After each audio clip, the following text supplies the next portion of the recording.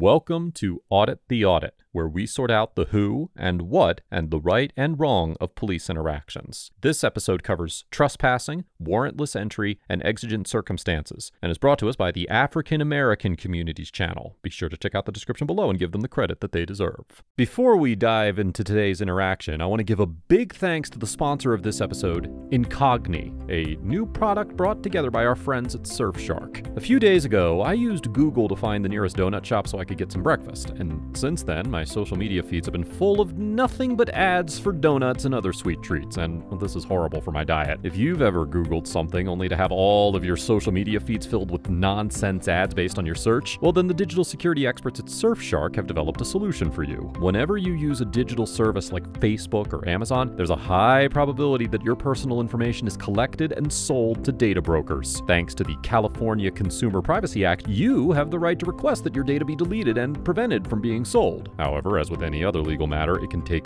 weeks or even months to actually see any results. Incite is a web service that makes reclaiming your personal data simple and automated. Incite does all the hard work for you and submits deletion requests on your behalf to over 66 data brokers worldwide. All you have to do is sign up, enter your info, and Incite will take care of the rest. Right now, Incite is offering the first 100 members of the ATA community who click the link below and use code AUDIT a 60% discount on their Incite service. So, click the link in the description and claim your exclusive offer before it's too late. Thanks again to Incite for sponsoring this episode. On June 13th, 2020, two officers with the Arlington Police Department responded to a call from an individual who claimed to hear a male and female arguing and glass breaking. As part of their investigation, the officers visited the Arlington, Texas apartment of local father Christopher Finley. And although it is unclear what occurred immediately after the officers approached Mr. Finley's door, once one of the officers put his foot in the door, Mr. Finley began to film the encounter and stream it on Facebook Live. I don't want to talk anymore, sir. I'm asking you again to please remove. I'm an unarmed citizen in my home. Sir, I'm asking you, sir, to please remove your foot, because that's, to me, that's threatening, sir. So again, I'm not threatening you. Sir, I'm asking you, please. This is you're now in my home. Sir, you are a public servant, okay. Sir. I understand that, sir. It is me and my son, okay, just listen. And I'm asking you to please remove your foot. Can you listen? You are not coming in my home. Okay, just listen, sir. There's nothing else to listen to. You're not coming in my home. Sir. I'm asking you to please leave. I'm not going to close my door and continue with my day. Okay. You guys have a good day, officer. Okay. Have a good... Sir, do not, sir. Sir, this is my home. Sir, this is my home. I am no longer speaking with you. You are not needed in this home. Was there a disturbance? I am no longer speaking with you. Sir, we're not asking you. We're not... Have a good... Say, sir, again. We're not telling again, you. Officer, again. Please remove your foot out of my home. Okay, was there a disturbance here? I am no longer communicating with you, sir. We're just trying to make sure... I'm telling you that I do not need you guys. We're not saying... It is me and my son, and I'm telling you, now I'm not in trouble. But I'm telling you that it is me and my son, and I would like for you to remove your foot. Where's your wife? I don't have to answer any questions to you, sir, so now I'm asking you again. Remove your foot out of my home. I don't want to speak anymore, sir. Okay, have a good day. I don't need you. I'm not asking you. I am in my home. Okay, I'm not asking you. My son is fine. I am fine. We are the only people that occupy this residence. You are trespassing as of right now because I have asked you several times to remove your foot out of my home. So at this time, public servant, you are trespassing. So one more time, sir, I'm going to ask you to remove your foot out of my home and have a good day, officer. Mr. Finley accuses the officer who has put his foot in the door of trespassing. According to Section 30.05 of the Texas Penal Code, a person commits the offense of criminal trespass, quote, if the person enters or remains on or in property of another without effective consent, and the person had noticed that the entry was forbidden or received notice to depart but failed to do so. However, the statute specifically explains that, quote, for purposes of this section, entry means the intrusion of the entire body, making the fact that only a part of an individual's body entered the property insufficient to sustain a conviction. However, even if a partial entry was adequate to prove criminal trespass, the statute specifically states that it is a defense to prosecution if the individual was, now quoting, employed by an entity that had, or that the person reasonably believed had, effective consent or authorization provided provided by law to enter the property and performing a duty within the scope of that employment. Likewise, Section 9.21 of the Texas Penal Code provides that, quote, conduct is justified if the actor reasonably believes the conduct is required or authorized by law. And in the 1994 case of Rosales versus State, the Fifth Court of Appeals of Texas held that Section 9.21 was a defense available to law enforcement officers for any criminal trespass that might result from the performance of their official duties under exigent circumstances. Accordingly, because the statute defines entry as an intrusion of the entire body, and the officer only put his foot in the door, it is highly unlikely that a court would find that the officer committed criminal trespass. However, even if the officer had entered the apartment with his entire body, the officer would have a defense against a criminal trespassing charge if he had a reasonable belief his conduct was authorized by law. Thank you. Goodbye, sir. No, hold on. Sir, get away from my door. We gotta make sure everything's okay. Sir, I'm feeling attacked at this moment. I'm not asking attacking you, man. You're in my residence. I am not giving you permission to enter my residence. So if you want to enter my residence, go back to your station, speak to your captain and judge. Say, sir, this is on live. Move aside. Sir, Okay, get out. move aside. No, don't touch my phone. Move aside. CJ, close that door, son. Move aside. I'm telling you not to enter my residence without a warrant, sir. Without a warrant. Sir, you're not entering my residence. This is my home. I am unarmed, I am peaceful, and in my residence. I'm asking this man to remove his foot from my home. This is my domicile. I have the right to refuse. That's it. Sir, again. And I'm telling you that everyone in here is fine. Again, sir. You're being irrational right now. No, I'm not, sir. This is my home. You are trying to invade my home. We have to do it well. You're trying to invade my home. You're looking at the residence. I'm well. We got a call. Sir, you're not going to enter my home. You do not have a warrant. You will not enter my home. Please remove your foot from my door so that I can go back and chill with my son. Sir, we just gotta make sure your wife is okay. Sir, okay? there's no one in this home. Sir, there is no one in this home besides me and my child. Point blank, period. Okay. If you want to come in my home, then with all rights, once you come back with a signed warrant from a Tarrant County judge, you will be more than welcome. Like I Please, said, we're sir. not gonna do a search or anything. Sir, we gotta do a sir, let me tell you something. I am a very legal citizen. I'm not worried about any of that. But again, you don't have permission to enter my home. Like I said, you will not enter my home. You are looking at the resident of this home. I'm looking you in your eye and telling you I'm well. This is where this ends, sir. You're not entering my home. And again, at this point, you're really violating my rights with your foot in my property.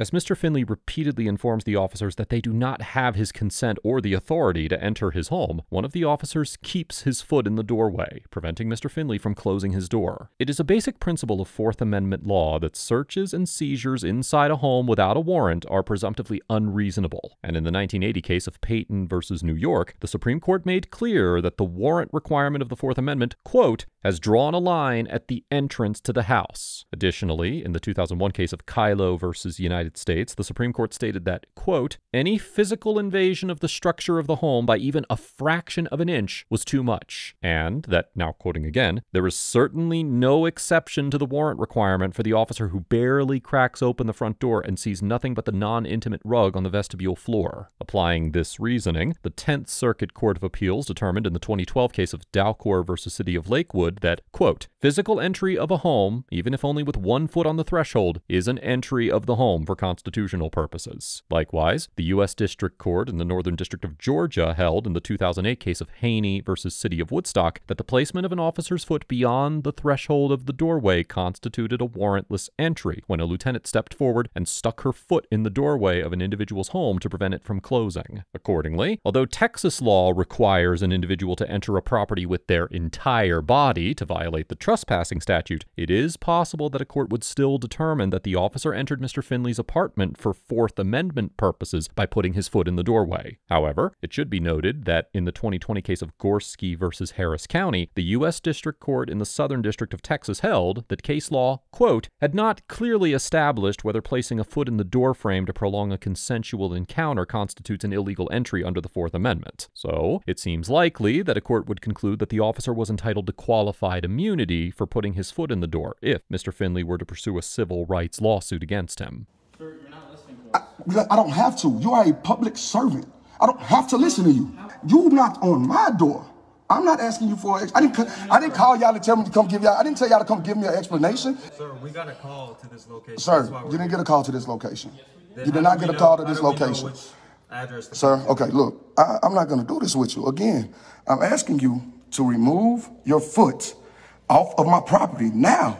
So you're going to continue to violate my rights, officer? Sir, I'm not violating You are. This is my property. You do not have a signed warrant, and your foot is in my property. You just saw my son, and you saw me. That's the only people in this residence. If you want to come in my home, feel free to come back with a signed warrant from the Tarrant County judge. Sir, I'm being very rational. so we're telling him we need to do a welfare check and make sure his wife's okay. Okay, we got a call for. There is no wife in this home. We had to make sure. Sir, and again, I said, no, sir. I said with a signed warrant, you will be able to enter my home.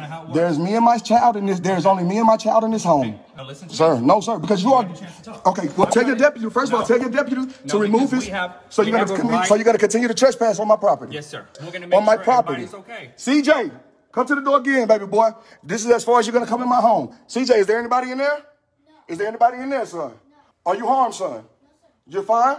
Okay, don't be scared, son. Okay? So go back in the room and close the door, okay, baby? I love you. It's okay. That's as far as it's going to go. You're not entering my residence, sir. Sir. Without a signed warrant from a Tarrant County judge, I am not permitting you to enter my dwelling. That's fine. We don't need a warrant. No, sir. Yes, you do, sir. We have exigency circumstances to welcome. There is no. Make sure everybody okay. You looked at the two. You looked at the two accompanying residents in this home. There's no one else in this home. There has been no one else in this home. So again, sir, this is making me feel very threatened because you are trespassing. We're not trespassing. You are trespassing, sir. Okay. The supervisor claims that the officers do not need a warrant to enter the home because they have so-called exigent circumstances based on the call they received alleging a domestic disturbance between Mr. Finley and his supposed wife, despite the fact that Mr. Finley claims that he does not have a wife and no one else besides his son is in the apartment. As the Supreme Court explained in the 1978 case of Mincy versus Arizona, quote, warrants are generally required to search a person's home unless the exigencies of the situation make the needs of law enforcement so compelling that the warrantless search is objectively reasonable under the Fourth Amendment. Applying this exception to the warrant requirement, which is commonly known as the exigent circumstances doctrine, the Supreme Court held in the 2006 case of Brigham City versus Stewart that, quote, police may enter a home without a warrant when they have an objectively reasonable basis for believing that an occupant is seriously injured or imminently threatened with such injury. In the same vein, the Supreme Court noted in the 2006 case of Georgia versus Randolph that, quote, no question has been raised, or reasonably could be, about the authority of the police to enter a dwelling to protect a resident from domestic violence. So long as they have good reason to believe such a threat exists, it would be silly to suggest that the police would commit a tort by entering to determine whether violence has just occurred, however much a spouse objected. However, in this situation, Mr. Finley would have a strong argument that exigent circumstances did not exist, and that the officers, therefore, did not have the legal authority to enter his apartment without a warrant. In the 2015 case of Osborne versus Harris County, which was decided by the U.S. District Court in the Southern District of Texas, deputies responded to the wrong unit to investigate a call that a male and female were yelling and throwing things in a nearby apartment. The officers entered and searched the apartment over the occupant's objections, despite the fact that he repeatedly told the deputies that they had the wrong apartment and that no one else was inside. The deputies argued that they had the legal authority to enter the apartment because they believed that someone in the apartment might need help based on the report of a domestic disturbance. However, the court noted that there was no indication of a problem in the apartment as, now quoting, the deputies did not hear any noise, witness any violence, or observe any signs that violence had recently occurred or was about to take place, and ultimately concluded that a jury could determine that the deputies violated the Fourth Amendment when they entered and searched the apartment without the occupant's consent. In reaching this conclusion, the court cited several cases from other federal circuits, including the 2012 case of Story versus Taylor, where the 10th Circuit Court of Appeals stated that, quote, a report of a loud argument that has ceased by the time an officer arrives, although relevant to the exigent circumstances inquiry, does not alone create exigent circumstances to justify a warrantless arrest. And the 2013 case of United States versus Timmon, where the 11th Circuit Court of Appeals observed that the cases applying the exigent circumstances exception, quote, have in common the indicia of an urgent ongoing emergency, in which officers have received emergency reports of an ongoing disturbance, arrived to find a chaotic scene, scene and observed violent behavior, or at least evidence of violent behavior. Now, although we do not know all of the information the officers received from dispatch, given the similarities to the Osborne case, it is certainly possible that a court would conclude that the officers did not have the exigent circumstances necessary to enter Mr. Finley's apartment, as there did not appear to be any signs of struggle in Mr. Finley's apartment beyond the allegedly broken glass. Sir, where this door stops,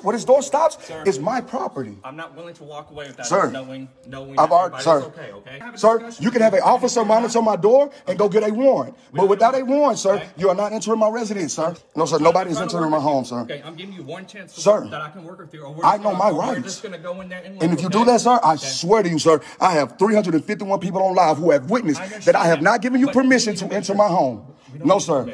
I'm cleaning up my home. I don't trust you, officers. I do not trust you, and I have the right. These are my property. This is my property. I'm not yelling.